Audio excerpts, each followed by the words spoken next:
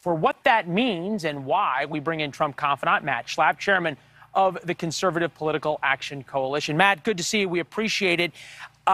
If Youngkin wins, does it prove the emperor of the Republican Party has no clothes?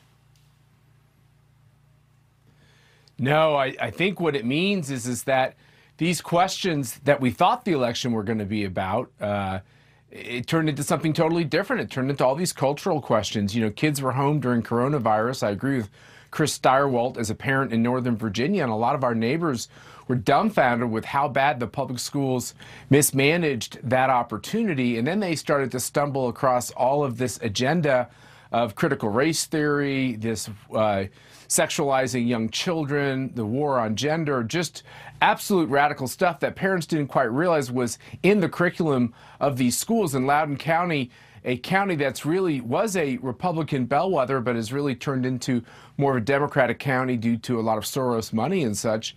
You know, this has just completely changed the landscape of the race. And Glenn Youngkin probably didn't think he'd be a cultural warrior as a Republican nominee, but that's what he's become. Yeah, there's no question. It's pretty interesting when you think about Loudoun County, one of the wealthiest counties in the country, now conceivably, possibly trending all the way back red, or at least getting to 50-50. Let's take this the other way. If Democrats are successful making this about President Trump and Terry McAuliffe wins, does that prove that in 2022 any Republican candidate must go full MAGA?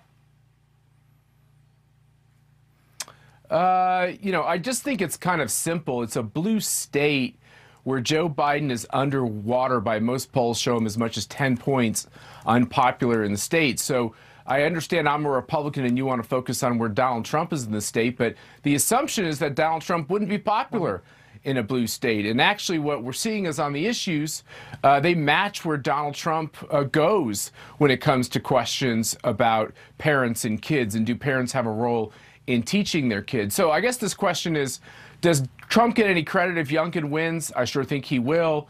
Will Trump be blamed if Youngkin loses? I guess all I would say is the expectation is the Republicans going to lose in Virginia. Let me just tell you this, if Youngkin wins, this is like a Scott Brown victory in Massachusetts. This is going to be, this is just like a massive statement heading into next year's election.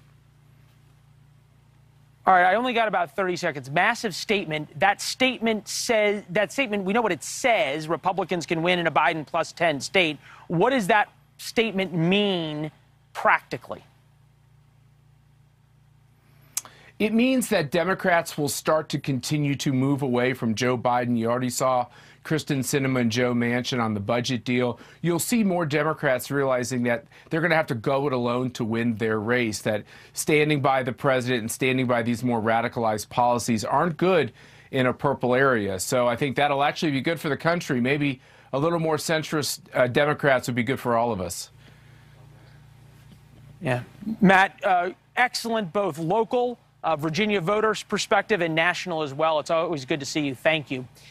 There are some who still contest the 2020. Thanks for watching. Click the red subscribe button below so you can get more of NewsNation's fact-driven, unbiased coverage.